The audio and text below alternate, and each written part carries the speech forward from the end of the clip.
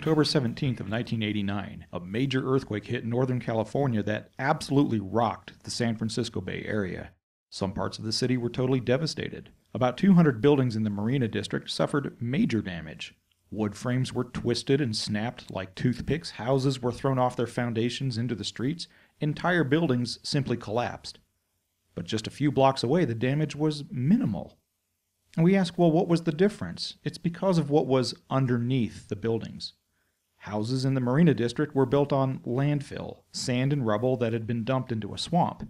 And in what geologists call liquefaction, this type of soil amplified the ground vibrations up to 10 times, making the ground act like quicksand. And it didn't matter how well built a house was above the ground, if the foundation failed when things got rough, that building was coming down. And really, that's the same idea we see in a parable that Jesus taught in Matthew 7. He said, "Everyone then who hears these words of mine and does them will be like a wise man who built his house on the rock. And the rain fell, and the floods came, and the winds blew and beat on that house, but it did not fall, because it had been founded on the rock. And everyone who hears these words of mine and does not do them will be like a foolish man who built his house on the sand. And the rain fell, and the floods came, and the winds blew and beat against that house, and it fell, and great was the fall of it." Now, just about every Sunday school lesson you'll ever see on this will have a picture of one house sitting on a boulder by the ocean and the other house sitting like a sandcastle on the beach. And then this huge ocean storm comes up and these gigantic waves will slam into both of the houses. That's the typical picture you see in these lessons, but it's not quite what Jesus was describing here. Jesus was teaching this up in the desert mountain region of Galilee, where the ground was made up of hard, packed down sand, almost as hard and firm as cement. And that's where both men would have built their houses. But we say, didn't Jesus say that the wise man built his house on a rock and not on sand?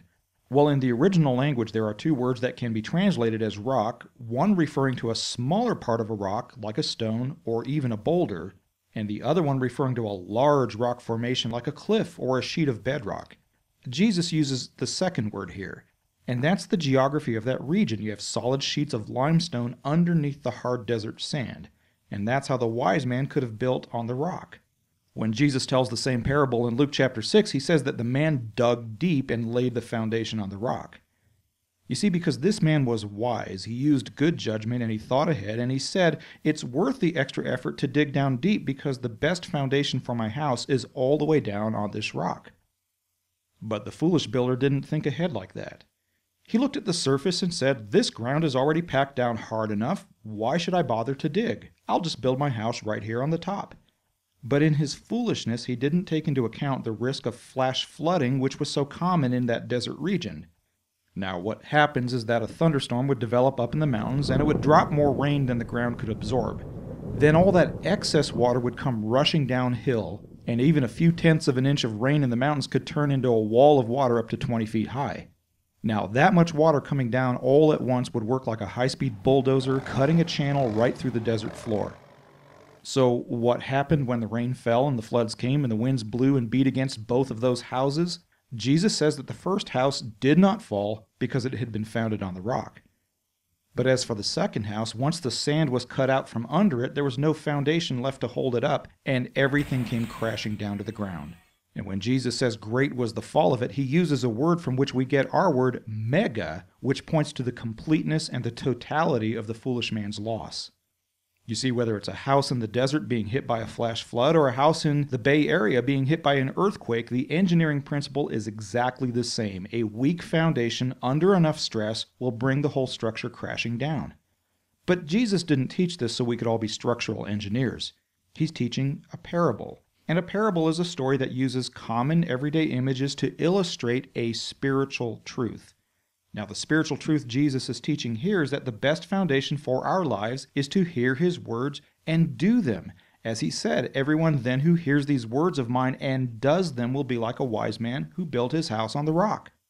You see, it's not just hearing his words, and it's not just studying and even knowing the meaning of his words. There are all kinds of church people today who can look at Scripture in microscopic detail, and they can analyze the theological significance of every last letter. These are people who let the words of Jesus into their heads, but it doesn't get into their hearts where it can really impact their lives. And that's what James warns about in James 1:22, be doers of the word and not hearers only.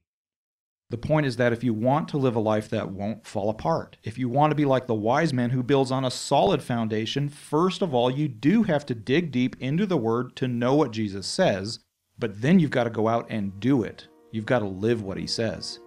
That's the foundation that's going to hold you up in the storms of life.